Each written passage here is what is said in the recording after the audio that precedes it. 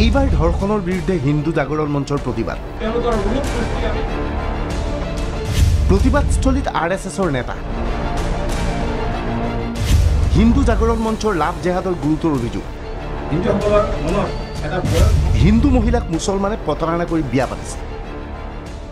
চাওক বিগত কিছু বছৰ ধৰি অসম তথা উত্তৰ পূৰ্বাঞ্চলত প্ৰেমৰ নামত লাভ জেহাদৰ চলি আছে আমাৰ যি হিন্দু বুৱাৰী জীয়ৰী আছে তেওঁলোকক প্ৰেমৰ প্ৰলোভনেৰে ছদ্ম নামেৰে পৰিচয় হৈ পেলাই তাৰপৰা ছদ্ম নামেৰে পৰিচয় হৈ প্ৰেমৰ জালত পেৰাই বিবাহ কৰি লৈ যায় এই যি ব্যৱস্থা এই ব্যৱস্থাক আমি লাভ জেহাদ ৰূপে হিন্দু জাগৰণ মঞ্চই পূৰ্বৰ পৰা কৈ আহিছোঁ তাৎপৰ্যপূৰ্ণভাৱে এই বৈঠকত বিভিন্ন শ্ৰেণীৰ লোকক দেখা গৈছিল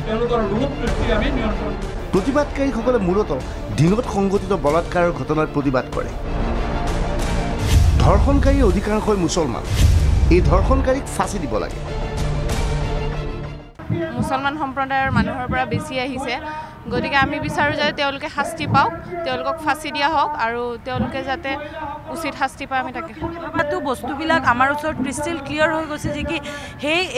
সেইটো ক্লেনৰ মানুহে মেইনলি এইবিলাক বস্তুত মানে আগবাঢ়ি কিনে বেয়া বস্তুবিলাক কৰি আছে তো আমি ভাবোঁ যে কি যোনটো আমাৰ নেতৃত্বই যি কৈছে মানে এইটো বেচিকেলি এনেকুৱা লাভ জেহাদৰ মানুহবিলাকে বেছি কৰি আছে this is 100% right because it is not only কি আমাৰ নেতৃত্বই কৈছে কাৰণে আমি কৈ আছোঁ উল্লেখযোগ্য যে ধৰ্ষণকাৰী এতিয়া হিন্দু নে মুছলমান তাক লৈ যথেষ্ট বিতৰ্কৰ সৃষ্টি হৈছে ধৰ্ষণকাৰীক লৈ ৰাজনীতি কৰাৰ অভিযোগ উত্থাপন হৈছে ব্যুৰ ৰিপৰ্ট DY365